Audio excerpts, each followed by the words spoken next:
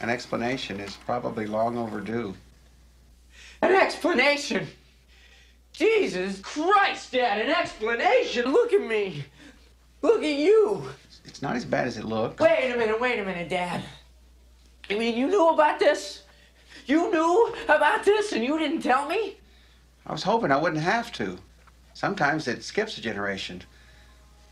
I was hoping it would pass you by. Well, Dad, it didn't pass me by. It landed on my face. I'm Zach Bennett. I was born in 1981, but somehow I missed out on seeing the greatest movies of the 1980s. So I'm fixing that. I'm gonna watch these great films and talk about them with my friends who have loved them for decades. This is Videoblivious. Episode 6, 1985's Teen Wolf. It's the story of a teenager in 1985 in small-town Nebraska who discovers there's a little something different about him. We're talking about Teen Wolf, 1985's Michael J. Fox hit. Of course, when people think of Michael J. Fox in 1985, the first thing they think of is always Teen Wolf, right? There were no other big movies from Michael J. Fox. No, I'm kidding. Hey, welcome to the new episode of Videoblivious. I'm Zach Bennett, of course, and my guest this week is Adam Stanco. Hi, Adam. How are you, Zach? I'm great. How are you? I'm doing great. I'm great. So we'll get into how we know each other. You were actually my boss for about 8 months. I'm proud to say that. Yes, I was your boss, and I'm excited to see what you're doing now. But we had some great times together as we were building something new. You were a foundational piece to what we were building. Well, I appreciate that. It was a lot of fun working there. It was for the listeners. It was 24/7 Sports, a division of CBS Sports that primarily covers college football, college basketball, recruiting, and coaching searches and transfer portal and all that. Basically, I think roster management is how you would refer to it these days. Used to be more about recruiting, but college sports game has definitely changed. But yeah, we were launching something special that is still in the process of launching. But I'm happy for what you guys got going on, and we'll talk more about that as we wrap things up. Let's talk about Teen Wolf. Mm-hmm. This is a movie that I just saw for the first time this week, and you have seen it for a long time. First off, tell me a little bit about yourself. How old are you? Where did you grow up? Were you an only child? Did you have siblings? What influenced you to fall in love with Teen Wolf back in the day? Well, I'm 47 years old. I bounced around as a kid, was born in New York. We lived in Ohio. And then really my formative years were both in Massachusetts till I was about 11 years old. And then moved to Pennsylvania, where I always tell people I grew up in Westchester, Pennsylvania. Actually, town was Malvern, but went to high school in Westchester, and that's sort of where I identify from. But I have two younger brothers. One's 2.5 years younger than me, and then another one who's 11 years younger. And really, we're a huge basketball family. I was obsessed with basketball, sort of got the rest of the family in. It wasn't something that was passed down. My dad went to high school with Pat Riley in Schenectady, New York. Yes, and that's cool. It was, I heard a lot about that as a kid, a lot of Pat Riley stories at both Kentucky and even just during his high school years. But basketball was just always in my blood. I was obsessed with it, and I think in a lot of ways, Teen Wolf hit for me at the perfect time. I mean, you mentioned 1985. I'm in Massachusetts. I'm playing basketball. I have this love, this passion for it. And then the rest of the family sort of followed suit, including my dad. My parents were both at so many games for us as kids growing up. And then my brother Randy, who's a couple years younger, ended up being a really good basketball player, played against Kobe Bryant. He was in our district in high school. So that was wild. And then my youngest brother ended up actually becoming a college basketball coach. I tried to help him out. He was a manager on the Arizona State staff with James Harden. Oh, wow. And then he ended up becoming a grad assistant at Charlotte under Bobby Lutz and worked for a coach by the name of Glenn Robinson, who was at Franklin and Marshall in Pennsylvania, a Division III school. And then he decided, I'm doing recruiting. I'm not making much money. I have no social life. I could do recruiting, make a lot of money, and have a social life if I do this on like the sales side and recruiting, professionally, and not just for a small college, but was a really good college program. So it's sort of been a huge part of my whole life. So Teen Wolf, I think, in a lot of ways, during the time period it came out, I think looking back on this question, once you said, "Hey, do you want to hop on this podcast?" I think Teen Wolf sort of was almost an entryway, or almost happened at the same time. I'm trying to gather, but the reason I think why I loved the movie so much is it was a huge part of my connection to the game of basketball. Cool. Yeah. So you were 9 when it came out. Did you see it when it was new, or was it more of a later on home video kind of thing? I saw it when it was new, but I don't remember seeing it in the theater. It's weird because I think back to that time period, and I think I've seen it so many times, and I remember watching it on TV as a boy, and I cannot remember for the life of me. It's one of those things where your memory at a certain point, starts to fade on you. I don't think I actually saw it in the theaters. I distinctly remember seeing Michael J. Fox and Back to the Future in the theaters, but I cannot recall seeing Teen Wolf. But I saw it so many times over the course of my life, and it's funny how many little things you pick up on through the years as you watch it again and again and again. And I just think there's so many things about this film that you go back. It's an easy movie to look back on, and it's a cult classic, obviously, but it's an easy movie to look back on, and people can say, well, it's not great. But for people who are my age, and I just was mentioning to someone today who's also 47, lives in Tennessee, we've never talked about Teen Wolf, and I brought up today that I was going to do this, and he said, I think that's the best basketball movie ever made. But then you go and look at a Rotten Tomatoes score. I would never even go to a movie in the theater in 2024 if it had that kind of Rotten Tomatoes score. But 42%. It was a different time. 42%. And I knew going in, from what little I had seen of it and pictures and things without having seen the full movie, that there was a basketball element to it. I didn't realize how much of a basketball element there was in this movie. A ton. And it's not really great basketball either, because apparently in this league, there's no such thing as a jump ball. You'll do a jump ball after a free throw. I mean, the rules are just... And I don't know if it was just continuity because the film was rushed or if it was deliberate script writing, but that frustrated me going, these are not the rules of basketball. There's a one that bothers me. There's a loose ball foul that then results in free throws, which wouldn't happen early on in a game until you've, had enough fouls for that to be the case. The one thing about the basketball scenes, and for years this movie's been trashed because of how bad the players are and the actual basketball itself, except for I guess you'd call him a stunt person, but the double who does the wolf stuff, obviously talented basketball player.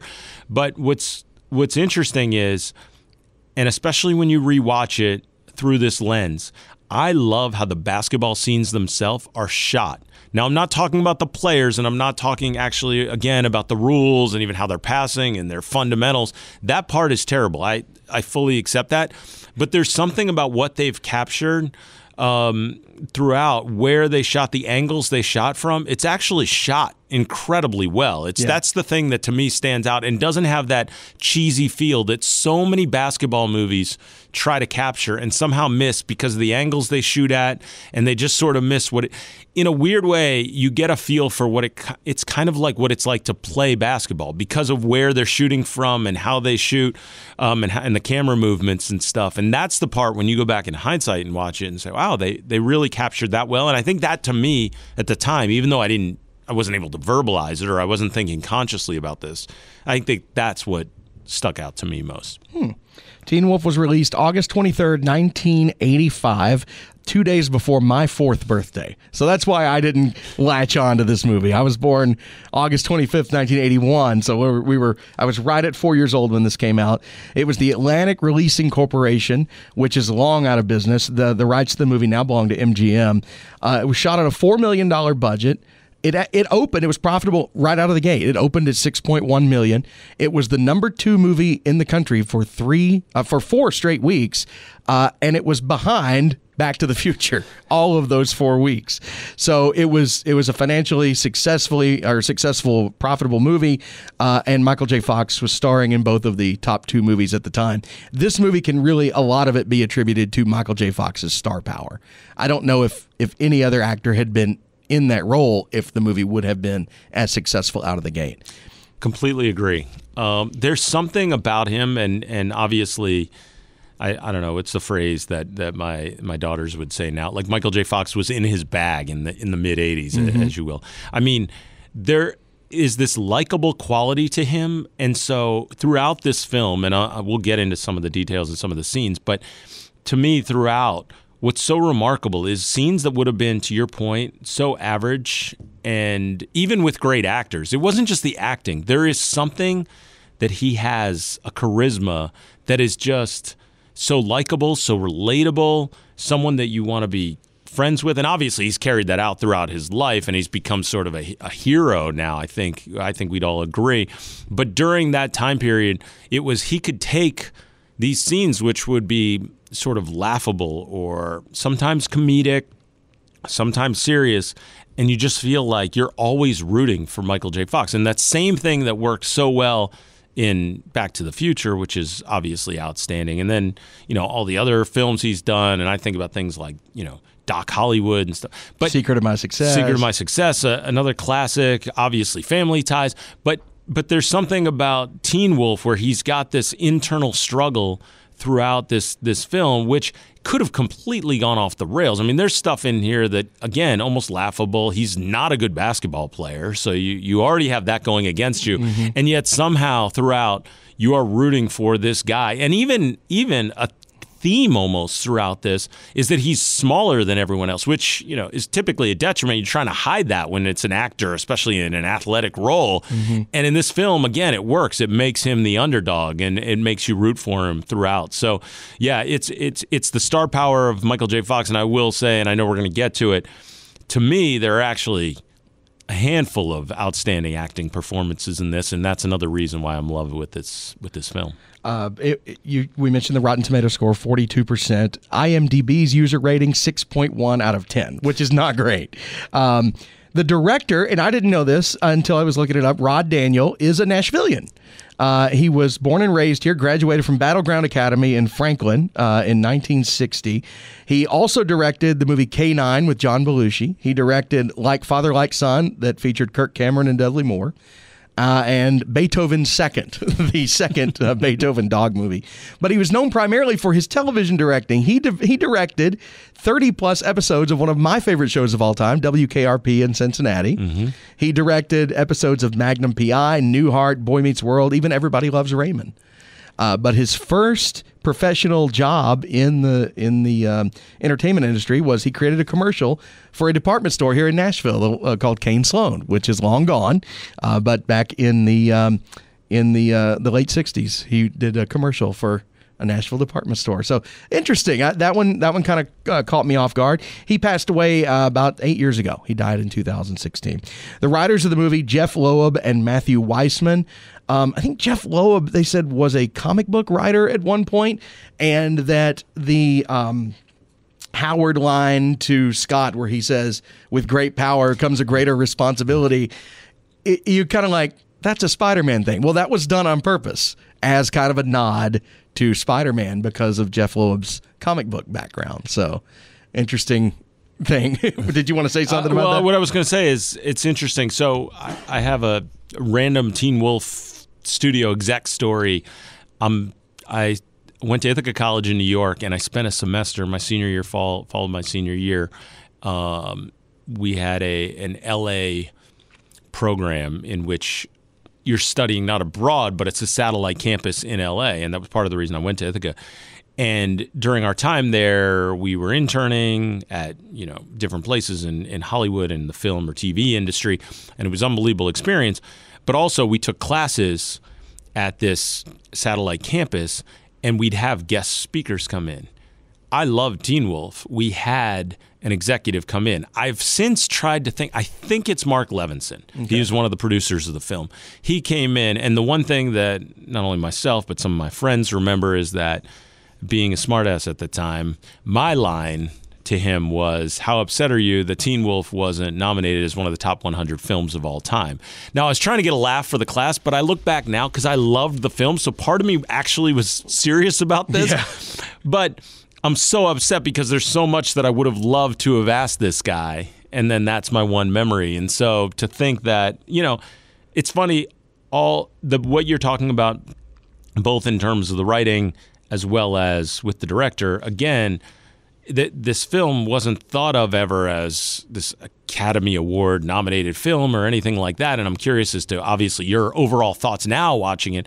We'll get there. But what's fascinating is that you can definitely feel the heartfelt moments. You can feel these iconic scenes, and a lot of it still holds up in the way that I feel like just how it tugs at your heartstrings at times. And there's something about the entire film, not just Michael J. Fox's performance. No, and there's that relationship with his dad, the Scott and the Howard character. James Hampton played Howard. Probably the most likable character in the whole movie is his dad, Howard.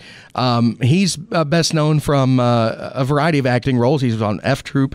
He was on The Doris Day Show, Love American Style. I recognized him immediately from Sling Blade, which is one of my favorite movies. And I said, oh, that's the guy from Sling Blade. He was also in The Longest Yard, and he made an appearance in Teen Wolf 2, which we'll get to a little bit later on. Susan Ursity was the actress who played Boof. Mm-hmm. That's pretty much all she did. She had some other minor roles. She was in the movie Zapped a couple of years prior, but nothing else notable. This was pretty much the only thing she did. And by the way, from my research, Boof, the reason they call her that was, I think Matthew Weissman, one of the writers, had a friend who was named Boof, a female friend, but that was her name. And so there's no explanation as to why this character is called this, because it's just a nickname. She has I forget what the actual name is, but they call her Boof. But that's why it was just kind of hey, I have a friend named that. So. And everyone remembers Boof. It's one of those things. It's funny that sometimes, and as you continue to do more and more of these podcasts, I'd be curious to find out why some characters people remember their specific names. They'll remember them like in a film. Yeah. And when I'm talking about someone that's not necessarily the star of the film, it's always funny when you just remember. And part of that was not just due to the actress or the performance, but obviously just the name. It was so unusual that to this day, people remember. You say Teen Wolf, Boof will come out of their mouth in the next 5 minutes of conversation. It was kind of like on the Dirty Dancing episode, we were talking about the character being named Baby, and kind of how cringy that is these days that there's a young female character named Baby. But it was the writer of the film. That was her nickname when she was a teenager, was Baby. So it was completely honest, but it was one of those that really sticks out, instead of just being called Jessica or whatever, random name. Jerry Levine played Styles. He was also in Born on the 4th of July. He was in K-9. He was later an accomplished TV director as well. He did Monk, Boy Meets World, Chicago Hope, did a lot of stuff. Still bouncing around working in the industry. Styles, I hated that character so much. Let's just go ahead and go off on that. If I mention it, Please. I see the look on your face.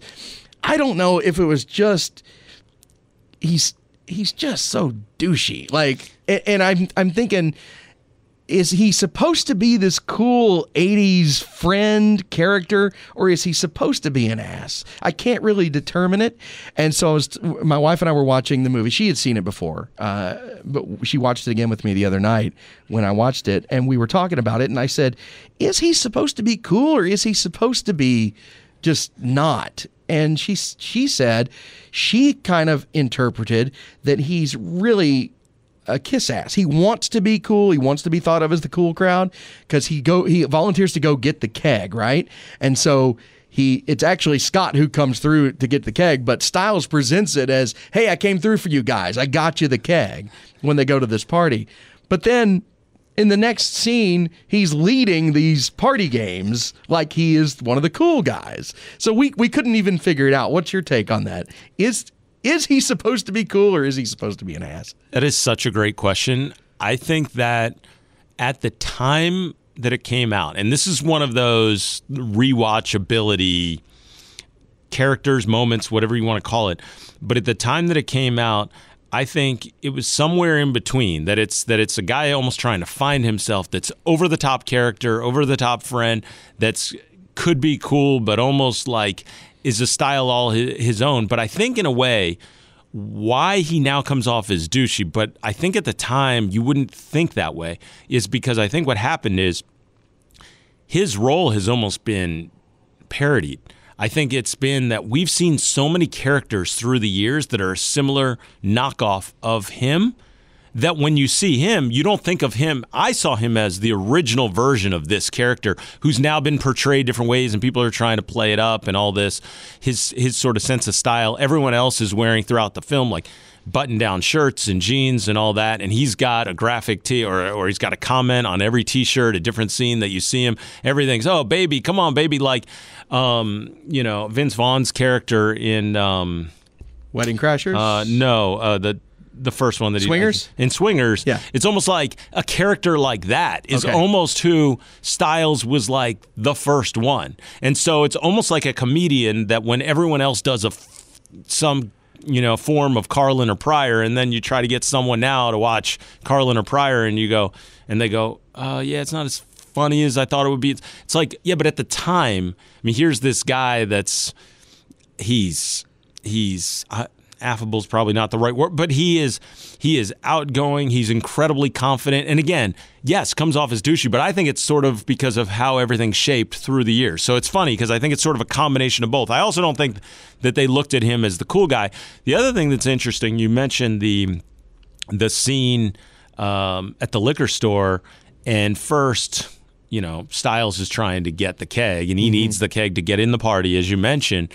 His pitch to Scott when he says, hey, now you go in. I wasn't able to get it because Styles thinks I had friends in high school that were like that. I had the one friend, Rob Lewis, that could go into the liquor store and he'd walk out with a keg because he could schmooze the guy. Styles thinks he can do that. He knows Scott's not going to be able to do that. But what's interesting about it is his pitch to him is go in as if it's a robbery. That's the original pitch. He said, hey, you got a gun in your pocket. Tell him it's a holdup. Like, that idea in itself is insane to me. It almost doesn't even fit with anything else in the movie. No. And then the other part that's weird where Styles it's trying to figure out who is this guy? Like, is he really sincere? Like, he uses the wolf throughout. He exploits him, which I think is just kind of a phenomenal theme that speaks to sort of fame, which I think is a part of this whole film. Yeah. And then when Scott's really trying to decide to do the right thing, Styles is like, wait a minute, no, you have to be the wolf in the championship game. You have to be the wolf for me. Like, that's where he's ultimately like, this is all about me. And still, somehow, through the years, and maybe it's because of how I looked up to him as a 10-year-old, 11-year-old, whatever it was, I find him endearing. Okay. You and I disagree. Completely. But again, it's because I haven't seen it. That's what I love about this podcast. And I think we're in 2024, and I'm watching this 40-year-old movie, and I understand that times have changed and cultures have changed, and what is considered cool among teenagers has definitely changed in those times. And as a kid who was a teen in the 90s, it was different even for me than the experience that I saw in this movie. And I understand it's a film, and it's not entirely accurate as to what 80s life was actually like.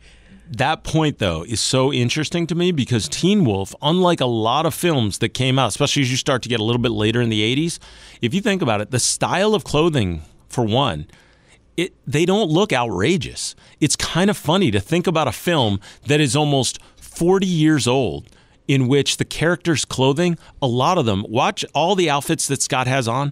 It's not like it's distracting when you watch it now because it doesn't have that stereotypical 80s clothing. Like I said, it's a lot of button-down shirts, jeans, that kind of thing. And then Styles is the one that sort of deviates from the rest of the characters. And he's got, again, the T-shirts with a saying on them. But that's not too different from what you'd see today. And you don't see a lot of the big hair in this film. It almost just they captured a time. And I think it's sort of all understated too. The style part of it, which is, style, is because they tried to make it in being a small town in Nebraska, as you point out.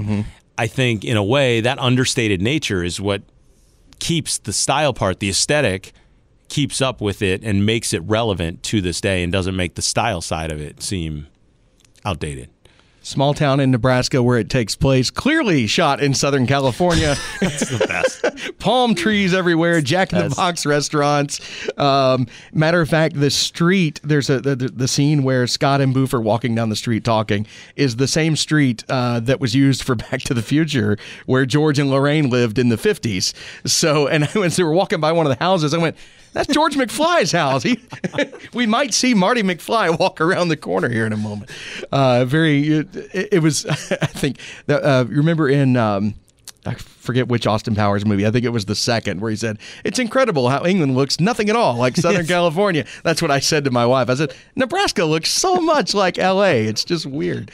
In the wintertime, by the way. Yeah, exactly. Because it's basketball season. Oh, yeah, I didn't even think about that. It's basketball season. Greenery everywhere. The movie was shot in 21 days. 6 of those days were basketball scenes only. So the reason they had to rush it, they had a lot. There were continuity errors. There were things like that they just kind of waved off and went, it's fine. We'll deal with it.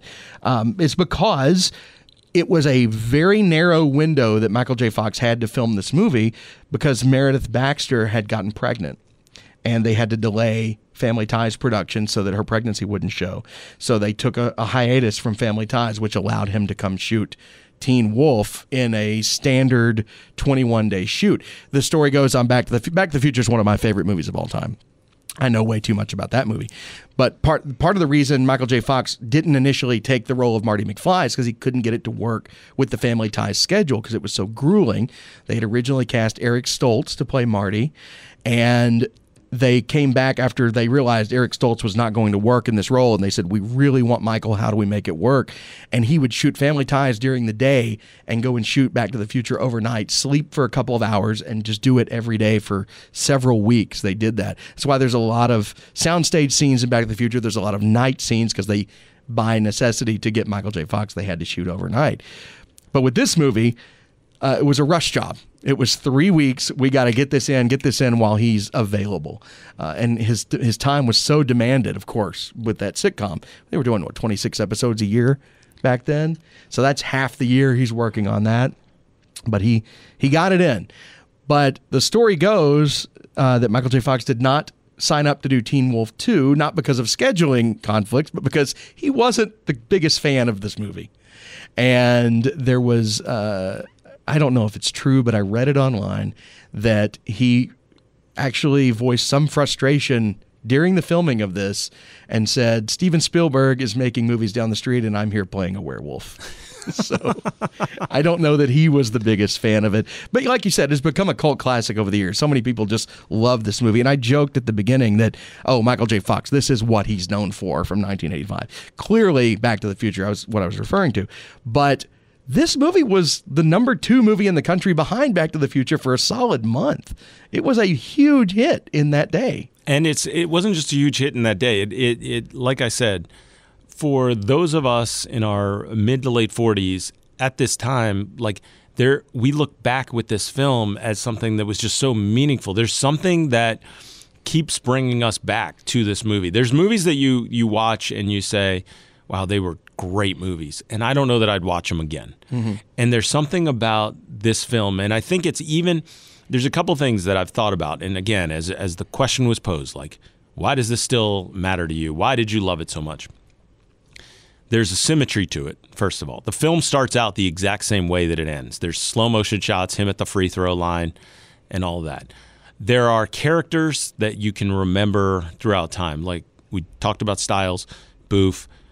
In addition to Michael J. Fox's character, Scott, his relationship with his dad is super meaningful. But then there's also Coach Finstock, who is just incredible.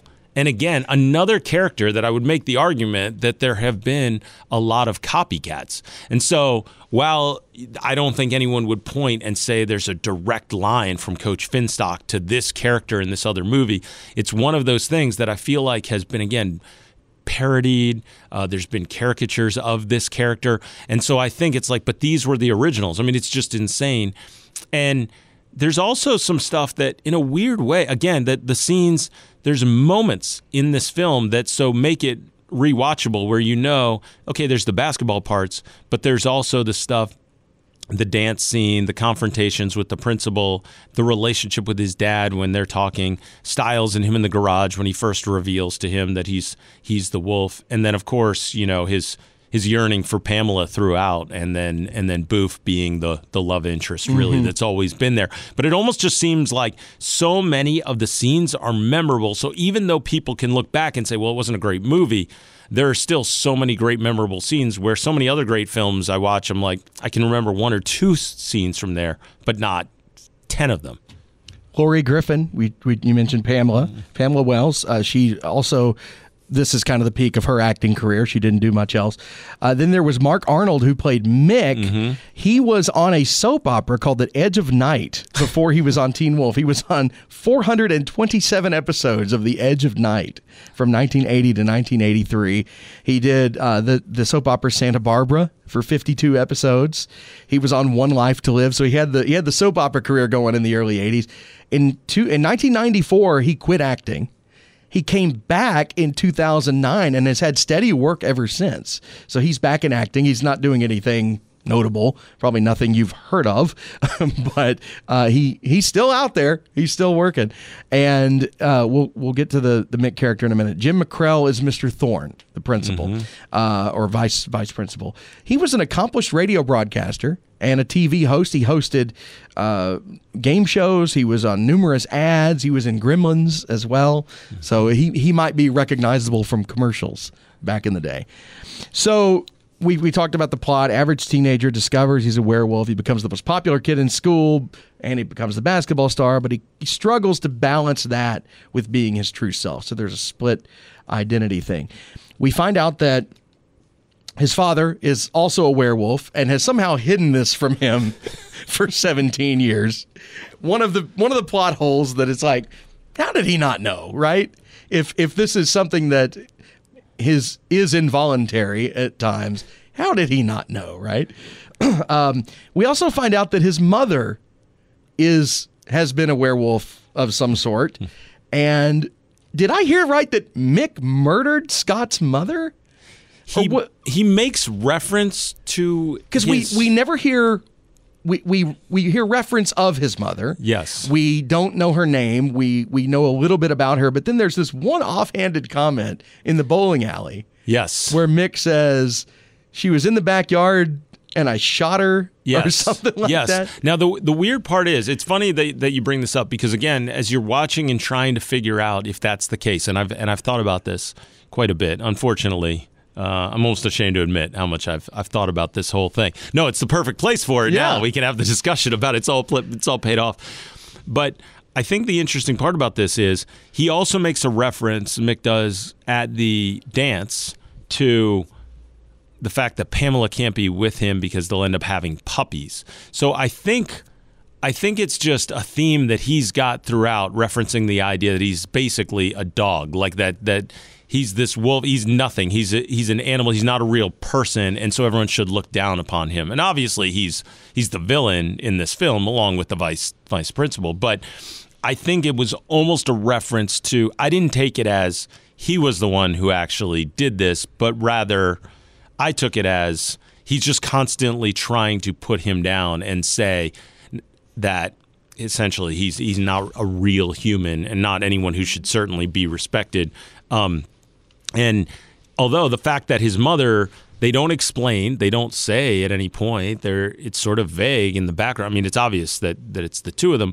What I think is an unbelievable plot hole, and you sort of talked about it, is that not only, so his mother's a werewolf, and they don't reference what has happened to her.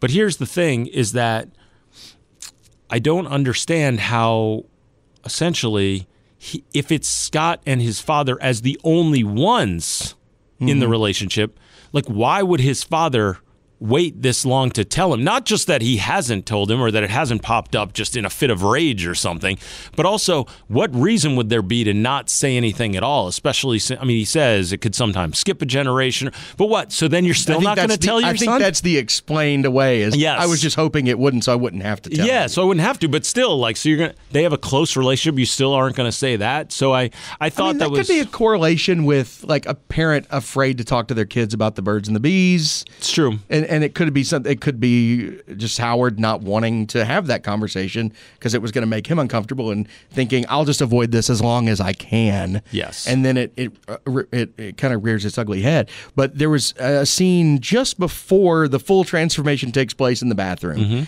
where Scott is saying, I'm thinking about quitting basketball. I'd rather be in the play. Some weird things are happening. And Howard almost says something there. And then Stiles walks in the room and the conversation changes. Also, Howard mentioned to Stiles, nice shirt. And he wasn't looking at the shirt. I don't know if Howard maybe has eyes in the back of his head. See, I take that line to mean that it's a throwaway. Stiles is always showing up, interrupting, and all throughout the movie, again, as we talked about earlier, he's wearing a different shirt that says something that may be offensive, may be ridiculous, whatever, may be funny. And so he just knows he's going to be in a ridiculous T-shirt. To me, it was almost like it's the moment you hear Stiles, it's almost like you can say, nice shirt. It's in a way an insult because you don't even have to turn around. You just know. That's something that's literally how I've taken that. I've got, something that I've thought about and what the wolf represents. And maybe you wanted to get to some of more of the plot in a little bit and we can get to it. But I've thought about this a bunch too. And I think that Scott's transformation into the wolf, I think the movie is ultimately at its core about obviously changes in his life and trying to stay true to himself and his relationship with his father and how he can help assist with this and making the right choices throughout, regardless of what's happening to you. And then in the end, if you stay true to yourself, that's what's going to be best and it'll all work out. I think the transformation to the wolf is about taking steroids. That is my conspiracy theory on this entire film. So at a point early in the film, Scott's father says to him, does that coach have you taking steroids? Has the team taking steroids? So he actually references it. And Scott says, no, I wish. And it's kind of a throwaway line. I think it's at the hardware store when, by the way, Scott's father didn't come to the first game of the season. So he comes to the championship game. That's convenient. But I always found that to be weird. Well, the hardware store is not going to run itself. Exactly. And I guess everyone has to shut down for the town when they're in the championship game. But if you start to think about that as a conspiracy theory, so if they know that steroids is enough of an issue, especially at that time, and it was really becoming something that was almost thought of as like a pandemic or an epidemic, I should say, excuse me. But so during that time period, again, living through it, it was thought of that steroids were, this terrible thing that was now starting to invade. And if you think about what it does is it transforms who you are, and the idea that it makes you appear to be someone, even if athletically, physically, in terms of attractiveness, all those things may seem larger than life, and that you are this other person and you have this false bravado or confidence, which he certainly has. His character changes when he's the wolf, that in the end, he has to now win this athletic competition without the aid of his performance-enhancing other self, if you will. Mm-hmm. And so when you put it through that lens, that's what I believe. And I think someone, I don't know if it was the writers, director, whatever, I think it was a conscious choice to say this is essentially the theme that we're going for here, is that steroids are what the wolf ultimately represents. Interesting. I hadn't considered that. And one more part about that, sorry, just because if we're going to get the full theory out there. Go for it. Steroids also makes you violent at times, makes you act wild and erratic, and that starts to become part where, again, and you think about all the, made-for-TV movies that used it, or, any of the shows during the 80s, 90s where they touched on steroids, it would also have that scene where it was like the person became too much and went in a fit of rage, and he has that. That's what he's ultimately afraid of when he has that moment at the dance, or the moment with Boof, and at the party when they're in the closet. Yeah. So 2 minutes in heaven. Exactly. Yeah. Exactly. Some of the themes, general themes of the movie that, well, let's just go ahead and say I didn't really enjoy this movie. Interesting. I was a little bored by it. I think of all the movies I've covered on the podcast so far, this is the one I like the least. And I think because it didn't seem to have any real plot. It felt like it was just it felt like it was a rush job. It felt like it was thrown together. I thought Scott and his dad, I guess Boof, were the only real likable characters. There were a lot of unlikable characters in the movie. And I was just thinking to myself, oh, thank God this is only an hour and a half. Because I got 45 minutes into it, and I paused it to go into the kitchen, and I was just like, oh, there's still 45 minutes of this. I don't know. I didn't particularly care for it. I'm glad I saw it. I'm glad I saw it finally, because it's one of those that again, this is why I put it on the list. I wanted to see it. Yes. I wanted to see it, and I thought I was going to like it more than I did. And I think it's because a lot of it, to me, has not aged well. One of the questions that I like to ask my guests on the podcast is, if this film had been finished and was sitting in a can for 40 years and we just found it, what would we think of it today? If nobody had ever seen it, I think people would look on this movie horribly. It hasn't particularly aged well in a lot of its themes. It is very time in the mid-'80s. You couldn't do a scene in a movie today. I don't even think they would allow it to happen where you have people standing on top of a truck surfing. That's one of the ones that doesn't hold up. So a few things on the idea of how it holds up. I want to get to, and in fact, some of the scenes that I think are very clear, and that being the case. And what's interesting is, though, that's a tie-in to the first point that you made about you not liking it. Now, I'm fascinated by this because I can completely understand. Because to me, and because I think it went to a lot of what I started thinking about when I said, why do I love this movie? And the time period that I was in, and thinking about some of the things, because for me, it was, I could sort of relate. It felt like a relatable film, not obviously being a werewolf, or not obviously, like the theme of like Boof as this girl that has been there all along, is likable, and not just a caring character who cares about Scott, but also the fact that she has this relationship with his father, which obviously is very important to him and in his life. So there's that. But it's funny, yearning after the person that he should, everything about Pamela Wells, maybe one of the worst characters ever. There's no one she has allegiance to. She's very clearly going after him when he's popular, but even in the midst of that, and at the height of his popularity, he's like, she's still telling him, oh no, that other guy, that's still my boyfriend. Yeah. Like you're trying to figure out, like, who is she? And she in a way, it's like she's just looking for toxic relationships. It almost feels like, which if you're going to talk about modern day themes, but there was something about this film, and again, like for me, that felt very personal again, and also probably the relationship I had as a kid growing up in the mid-'80s with Michael J. Fox, where it's like, yeah, there's the parties and they're wild and fun and all this kind of stuff, but all he's doing is just trying to get through and live his life and do the right thing. And so it's fascinating to me because I can see where some of that didn't hold up. Where I think it holds up, like I mentioned, is actually, again, how it's actually shot. The angles that they shot, I thought the photography in this film was outstanding. What's incredible is, like, obviously there's like offensive language. There's the stuff where, as you talked about, the surfing on the van, which is sort of like, it talks about each of their characters. Styles is the guy that does it. Scott's the guy that drives, but no, it's the wolf. Scott's the one that's going to get up on the Scott even says, hood. You'll never catch me on top of that. Yeah, exactly. And then, I mean, the scene that, like, the party scene itself, which is about as iconic an 80s scene when you think about encapsulating the 80s. I wasn't partying during the 80s. I was born in 76, so 13, when the 80s is coming to a close. But that's what all 80s movies were sort of striving to be, is like, how wild can the parties get? And Styles is like this MC of the party, which every single part of their names, which, by the way, like Boof lies, and that's how she gets Scott in the closet. Every single part of that scene is like, you could never get away with any of this. It's like everything is sort of taking place, and it's all happening at once. It's drugs, it's drinking, which that isn't taboo nowadays to put in party scenes. But it's like, the scene with him and her in the closet almost comes off as sexual assault. I mean, that's really what we would think about it as today. There's especially with the claw marks on her back.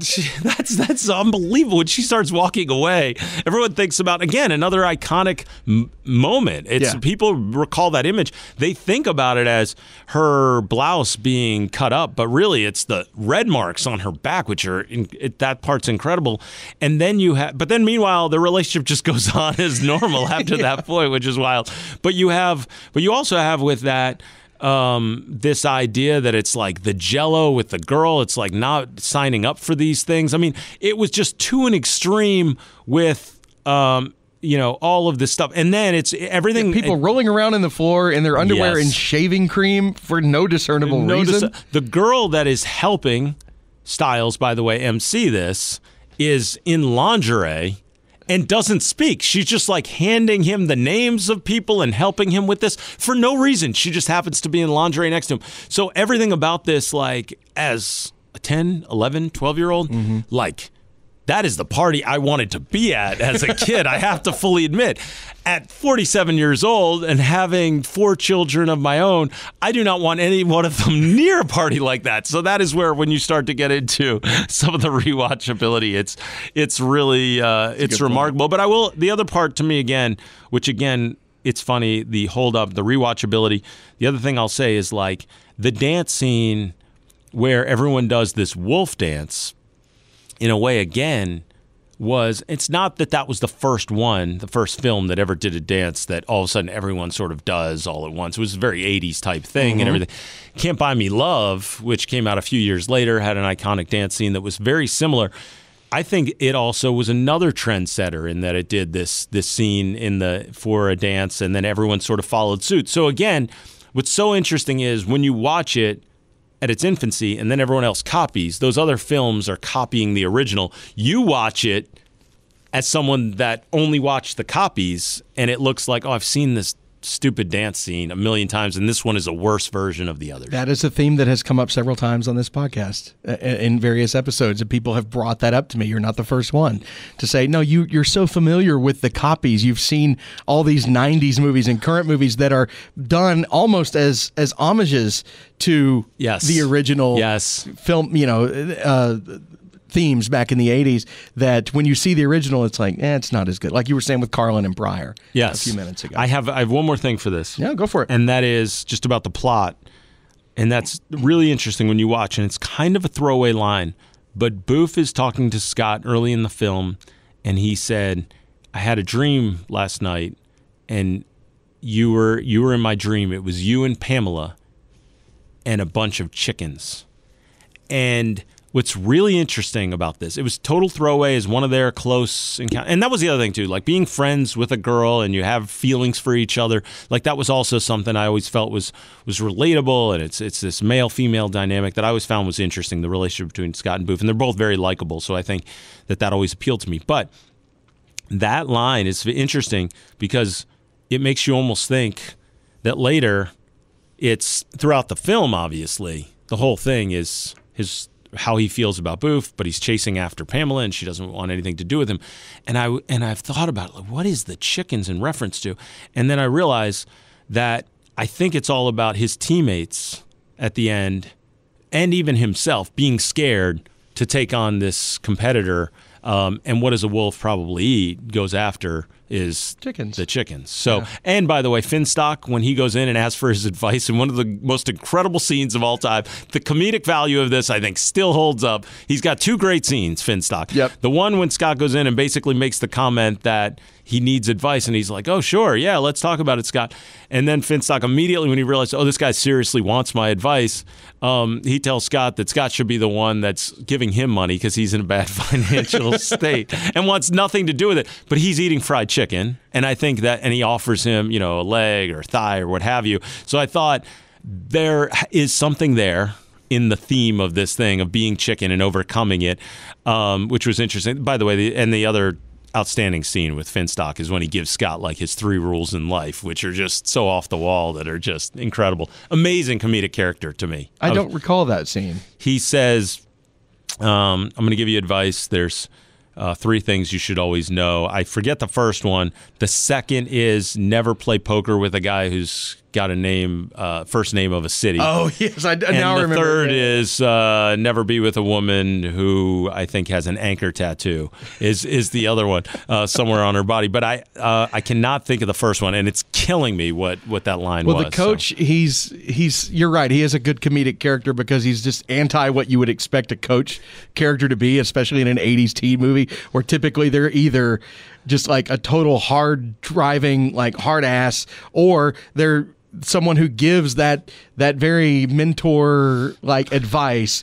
Not Finstock. He's just, and maybe that's why the team is so bad. He just doesn't. I had teachers like that in high school who were also the coaches, and the team was terrible, and they were like, whatever. I'm just getting paid to be here. The early in the film, when their very first game, which again, by the way, like I said, the whole thing comes full circle. They're playing the Dragons at the beginning of the movie. That's who they play at the end, and all. It's their first game of the season. They establish they're getting crushed.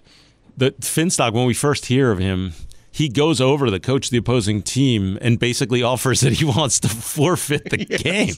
That's the best. I'll play if you want me to. By the way, just looked it up, and the first rule is never get less than 12 hours of sleep. Okay. So Finstock is an all-time character. Yeah, that's great. Yes, he does. He wants to forfeit because the team is just getting their ass kicked. And he's like, I got players that are going for personal records here. I'm not going to deprive them of that. I'm sure I may have had a coach or two in high school that wanted to do the same thing. Other themes in the movie, we kind of noted that Pamela seems like kind of a furry. She's only interested in Scott when he is the wolf. When he's Michael J. Fox, she couldn't care less. But when he's the wolf, she's all about that. So one of those things. I'm telling you, the furry line's amazing. I never thought about it in those terms. That's a 2024 mentality, I think. It absolutely is. It's funny because again, like his charisma, but what's interesting, again, when you go back and rewatch his character, which again, and this is the part that I think really taps into Scott's character and why it was so appealing to so many of us, I think, that grew up in this era, because he's an underdog. But just like in so many movies, books, a theme throughout history for male characters with a woman, it's, do you have courage? And he actually, as himself, before he becomes the wolf. Now, that's when she starts to become interested, and he has all this magnetism and everything. He's charming. But when he is just himself early on, he asks her out. He's scared to do it, but he does it. He said, hey, are you going to go to the dance? You know, I'd like to give you a ride to the dance. So he's like, hey, Pamela, like he's trying to talk to her, and she keeps blowing him off. And you know, the line is that Boof says she wouldn't say 2 words to you, and then she does, and it's, you know, the 2 words are like get lost or something, and then Boof makes the comment. But that's the part that I think is actually also really appealing and that makes him a hero. It's not just that he wins in the end, but like there's something about him throughout where it's like he still has the guts to ask this girl that he's interested in. And meanwhile, she is a terrible character, not just how she treats him, but how she's treating her boyfriend, Nick, who's not a great guy himself, but throughout the movie. And meanwhile, Scott has got this girl who's just crushing on him. Clearly, Boof she wants to be with Scott, and he's friend zoning her to no end. I don't know if do you think he didn't realize it, or was he consciously kind of rejecting her? I don't know. Did he want to keep it a friendly relationship? Because we see that Boof and the dad are actually very close. She's playing basketball with him in the backyard at one point. So there's 2 parts to that. I think he's oblivious. You know, no pun intended for podcast purposes. I think he's oblivious to it because there's their conversation early on. They're walking through the town, and Boof says to him, "You can do better than Pamela Wells," and he says, "Who?" And she kind of it becomes this awkward moment. She runs off, and it's weird. It's weird too because the first half of the movie, when they're setting everything up, it's trying to be even more comedic than the second half when it tries to become little more heartfelt and things start to get wrapped up. But in that scene leads you to believe that he just doesn't know. She's making it obvious, and he goes, like, who? He literally asks her, and she sort of walks away. And then, to your point, when she comes over to play one-on-one with the dad, which I always thought was just such a great little scene there, and again endearing to all the characters involved. The dad is like motioning, like, Scott, why don't you walk her home? Yeah. Come on, buddy. Like, from that point on, too, there is sort of this interest that he seems to show. It's almost like even when they were in the closet, he's still not believing that she's into him. It was almost like she was forced to do it. But it's almost like he trusts his dad, and when he makes this comment, if you watch later on, maybe now he's interested in her. Now, oh, his eyes are open. Oh, Boof is interested in me. Oh, okay. Speaking of the dad, I did not see the dad's transformation coming at all. Oh. I had no idea. And so when he's like, I know what you're going through. I don't think you do. Yeah, I know you can show me anything. Not this time. And then he opens the door and the dad is werewolf mode. I was like, oh, cool. Like, I don't know. Was there any foreshadowing of it? I don't know that there was, but it totally caught me off guard. I did not know that about this movie. Other than the script being that language before where he's sort of saying it, but there's no foreshadowing in terms of, I mean, you're the whole beginning of from the very start, here's Scott going through these changes, and you're sort of, and you know it's Teen Wolf, so you know those are the changes. Right. They don't lead you to believe, but sort of when his dad is telling him to the point that you're talking about, where he sort of leads him to believe, like, you know, hey, Scott, it's about time we had a talk or whatever, and then he's interrupted. But yeah, there's no foreshadowing with that. One thing that I'm curious about, it sort of lends itself to this, because I think with Scott and his dad, the other part is I think they're both good actors. So I think it's kind of cool that in this movie that, again, not only you, but like has been panned by critics, like they think about this movie as just not being a great movie. You have these scenes where it's these two really good actors and acting well. And then, like I said, there's other characters that I think about as iconic. I think there's some really good acting in this film. Not that the film itself is well acted. I think the drama teacher is hysterical, but it was always a comedy.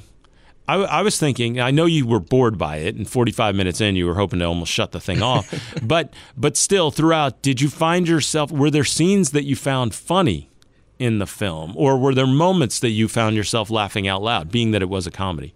Maybe, no, actually, no. I think I was laughing at how ridiculous a lot of it is. And the comments I was making, it was like, they get in this dog pile on the floor, which is not a jump ball. You've got the two entire basketball teams piled on top of each other like they're going after a fumble in a football game. And then all of a sudden, he comes out as the wolf, and everybody just stops. Nobody screams. Nobody has anything to say. It's total silence, and they're all just kind of looking at each other like, are you seeing what I'm seeing? And then they just go on with it like, okay, well, this guy's a wolf now. And like, what? that was the big question I asked myself was, how ridiculous is this? They don't, like, no character in this movie, with the exception of probably the vice principal and I guess Mick, is in any way weirded out by this. And we later find out why the vice principal is weirded out. Yes. Because he had a relationship with Howard when he was younger and came in encounter with Howard's version of his own werewolf. But outside of them, everybody else is just cool with it. It's like, okay, well, this guy's a werewolf now, but he's really good at basketball. We're winning, so it's cool. It's again, I think goes back to the theory that if you think about it as the star player being on steroids, okay, everyone else gets behind it. They're all proud of it. Like, vice principal has some issues with the guy's dad, so thinks the guy's a fraud. So now you start to get in, okay, that could be interesting why he feels that way. Obviously, Mick has a relationship with the girlfriend. They're fighting over that, where he's got an issue. But everyone else seems to be in favor of this. I will say two things that, one I like, and then one that bothers me about all this stuff, though, that you bring up. One is that where is, like, Mick is supposed to be the star player on the other championship team, the best team in the area, all this kind of stuff, has the girlfriend. Why is he always hanging out in Beacon Town? Like, he spends all his time, he's always at the same place as Scott is. It was kind of such a weird thing, because you see characters like that all the time, but they're the bully in the school they go to. Yeah. This guy shows up at the party. everyone knows about who Mick is. Everyone at their high school. He's at the bowling alley. You know Pamela's boyfriend. He's at the bowling. So he's always doing things that they're a part of. He's at the dance. Now, granted, again, part of that's the Pamela tie-in. He shows up to her, practice when she's doing the play. So everything about this, I'm thinking too, when does this guy even practice for his high school team? And then the other one, I actually, again, something else that I liked that I just wanted to bring up that was it's interesting, quirky note. I kind of always liked about this film, especially because of when I fell in love with basketball and when I started watching. Now, when I think about basketball and if there's a star high school player, everything becomes about the next thing. And especially being a part of 24/7, which we share in common, it's always the next thing. Recruiting, where's this guy going to go? If they're a star player in college, everyone wants to know, all right, what's their NBA future look like? You type in any star player in college in Google, NBA, an NBA draft will be the next thing that automatically populates. They never touch on what this means for his future in basketball. And I always appreciated that as like an in-the-moment thing. Not that at the time I, again, consciously thought of this, but the only thing he kind of cares about or that the town cares about, anyone even mentions, no one ever says to him, but Scott, you can't keep up as the Wolf. You're going to, this future in basketball. Styles says you're going to kill my business. Like people are talking about it, but it's all for him being the Wolf in this moment. And it's sort of like, to me, I this is speaking way big terms and themes and all that, but almost speaks to the idea of enjoying life. Like, instead of constantly getting caught up in the next thing, enjoy what you've got, be true to yourself. Like, those are wonderful themes, even if the movie itself doesn't hold up. No, you're right. And it wasn't like a state championship. It was a regional championship. Probably league championship. I mean, there's a banner on the wall that says region championship game. Okay, good. So it's not like this really high stakes thing. In high school basketball, the regional championship is just one step on the way to the state. And by the way, it's the championship, and it seems like in the championship game, how the Dragons have zero representation at this championship game is also something that bothers me. Why are all the fans just the fans of the Beavers? I don't get it. And there's one random guy wearing a Police Academy T-shirt in the stands. And then, of course, there's the famous goof in the movie where an extra is seen in the very last frame of the film with the fly completely open. Yes. And there's been urban legend that someone was trying to show off his manhood in that scene. It turns out that was a female extra that said her pants were too tight, so she loosened the zippers so that she could sit on the bleachers so that the pants wouldn't rip. So when she stood up in the cheering scene, the fly's open. You can see the shirt poking out through the fly. Yes. But it is one of the more infamous movie goofs of all time. Absolutely. And what makes it, you can make the argument. I mean, the urban legend part is amazing and what people will say, and it still shows up on TikTok in certain ways. But what makes it, I would argue that it's the greatest goof, if you will, of all time, is that it's literally in, as you mentioned, the final frame. But the final frame is of Scott hugging his dad. And so now you can't watch that. If you know anything about Teen Wolf, you probably know that, especially if you didn't grow up with it. That's probably the one thing you've heard about. Oh, Michael J. Fox, and there's this scene where the guy does this at the end of the movie. But what's wild is it all builds up to like him being true to himself. Here's the climax. They win the game. But even bigger than winning the game, it's him and his dad share this moment. He even references throughout, I don't want to end up, at the hardware store like my dad, what have you. The mom's not in the picture, which was, the dad raising his son as a single. Like, all this stuff is kind of fascinating, and there were new age themes almost for the time. And so for that to happen, when it's him and his dad embracing at the end, also makes it like extra special in that moment. And I'll say, go back. I just have to mention again. I talked about it multiple times how well it's shot. Even the celebration shots, I thought, are terrific in that. They would have been shot from a different angle. Watch it again, and it's like they are, to me, maybe the music at that time doesn't hold up for you, but the celebration montage and sort of when the audio comes in, when it leaves. Yes, it may have been rushed, and that's how that goof ends up in the final frame. But again, how it was shot, I'm still impressed with. One of my biggest criticisms when I did the Karate Kid episode was how it climaxes in the tournament, and then he wins, and then the movie just ends. And Teen Wolf does the same thing. It's like he wins the championship with the team, by the way, with no help from the wolf. And as my wife pointed out, this is the lesson we have to learn. Is all you have to do is really believe in yourself, and you'll be better than the other team all of a sudden. This team that couldn't play basketball worth a damn, all of a sudden, they just believe in themselves. So now they've got what it takes to win the state championship. How about a character named Chubb, by the way? You talk about lack of rewatchability, and he's unbelievable. And maybe the MVP of the championship game. Yeah. Especially that rebound. That's probably the most comedic scene in the whole film, where they're doing this montage of all these plays that they're having. The basketball's terrible. A shot goes up, it's missed. Chubb's sitting there and doesn't box out. It just goes to him, and the guy in the Dragons just flies by. It's amazing. I don't know if that was meant to be funny, but for some reason, it's maybe the funniest basketball scene. But unlike Karate Kid, in a weird way, though, you talk about how they squeezed it all in and shot the film in 21 days and what have you. Literally everything you needed to know about, like, wrapping up loose ends, were all sort of wrapped up in those 30 seconds in the celebration scene. He walks by Pamela. He does, yep. Embraces with Boof, and then embraces with his father. It's like the relationship with Boof, the relationship with his father. One more, actually, that I hadn't realized in all the times I'd watched, and when I rewatched in order to do this podcast, Lewis, the character of Lewis, is, when you watch it again, you realize he's his conscience. So again, that idea of playing the steroids role, the wolf is representative of what Scott is on steroids.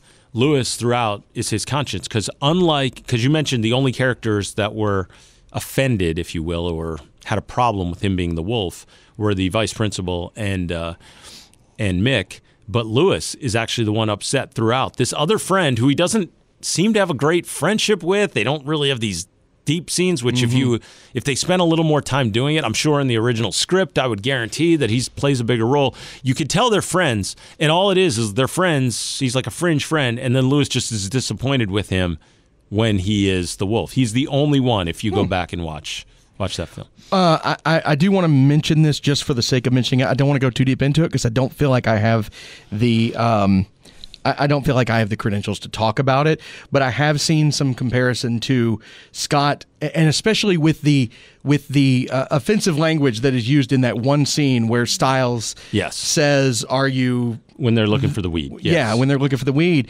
and he comes out as a werewolf.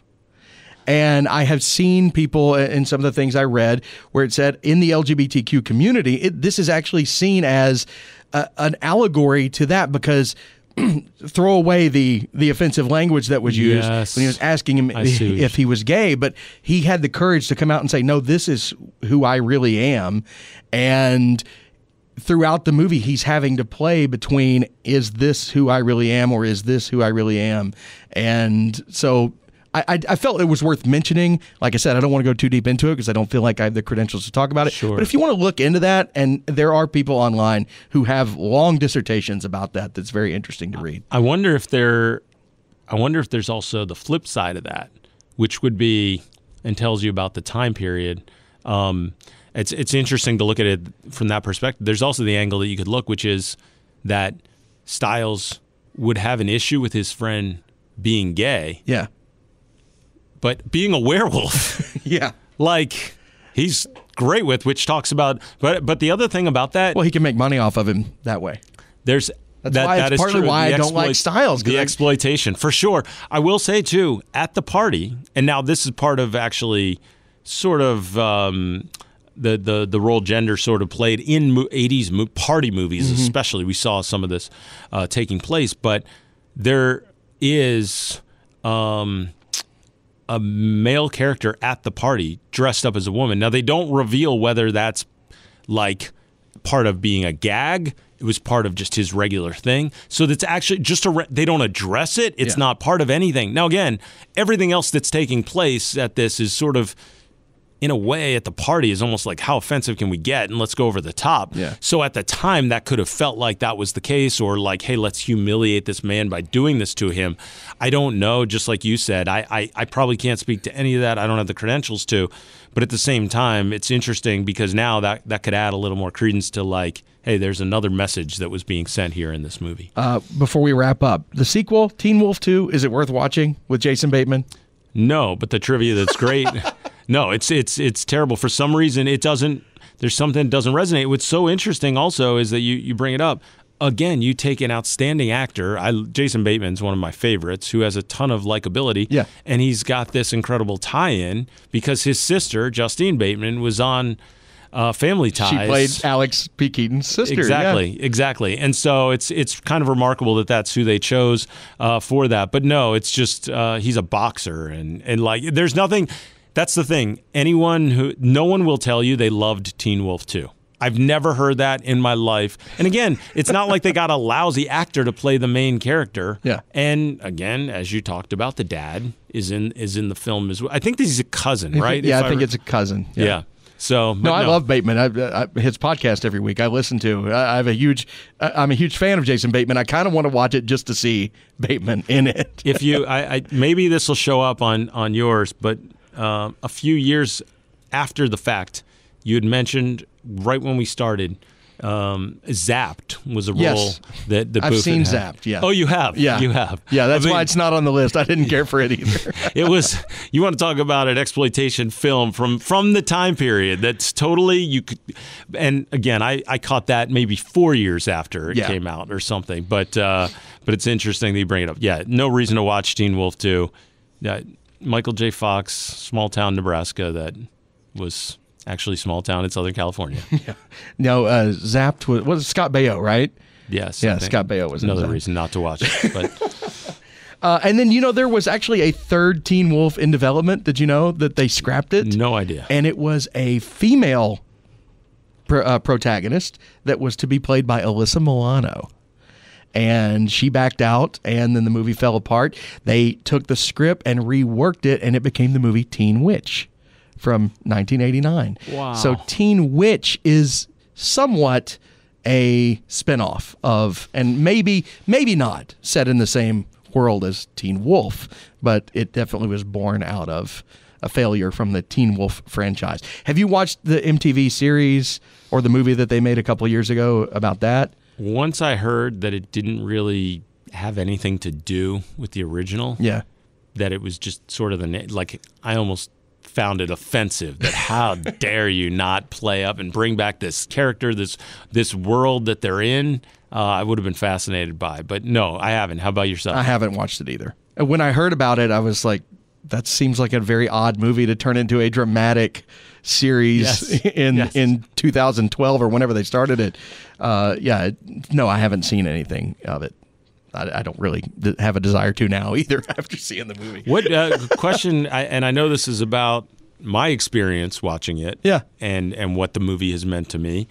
It's about your experience rewatching it, but I am curious because your wife got a chance to sort of experience both worlds. She had watched it originally, probably hadn't watched it in a long time, didn't have the same feelings I did. Probably 20 years. Was there anything that she said about the film that stood out or that she happened to mention when you guys were watching together? Not really. She just, when I brought it up and I said, oh, I'm doing Teen Wolf this week. And she went, oh, that's a classic. And I said, is it? And she went, well, no, it's not a good movie. It's a cult classic. I said, okay, there you go. I said, people who love this movie. Like you were saying, and with your caveat all along, it's not a great movie, but it's got one of the, it's very endearing. I can see how, especially someone who grew up with it, who saw it when it was of its time, has stuck with it and loved it. Like there are movies from the 90s that have not aged well that I absolutely love to this day. Ace Ventura for one, but it's like coming to it from my mind, having not seen it with my sensibilities today, looking at it through the goggles of today's culture, it has not aged well. I could totally see. I could totally see that. And I'll say, it's funny you bring that up because through the years, like I had just aged out past the age of Mighty Ducks, for instance, which you don't even get to the Ducks part, and people will start fawning over that, like the film, when it was in their wheelhouse, right? Yeah. People of a certain age, it mattered so much to them. I never saw the appeal. Now, granted, again, higher level of production, that they didn't do it in 21 days, clearly, and all that, but there's something that resonates. There's certain sports films that are funny to me, how they if they captured something at the time that. And so, and it wasn't, again, I think you said it, the sensibility. It wasn't necessarily this was what the 80s were like, per se. It was more like people growing up during that time. And that's what I find so fascinating about what you're doing with this podcast. The people growing up during that time, their mindset, what they were going through, how this was relatable, all those things. Yes, some of the language doesn't hold up. Yes, characters don't hold up, that kind of thing. But there was something about it that tapped into something that meant something to us that we even to this day can't necessarily get. I can't watch that movie and get back to where I was. It brings me back to an emotional state of like watching it on TV and saying like, at the time and like, oh, this is awesome, that kind of thing. I thought it was the greatest. But The Sandlot was similar in that, vein, right? Like people talk about the way that you talk about that. And again, the production quality's higher. I watched it where I wasn't the age where it related to me so much. But when I watched it, and I remember seeing it in high school, I think.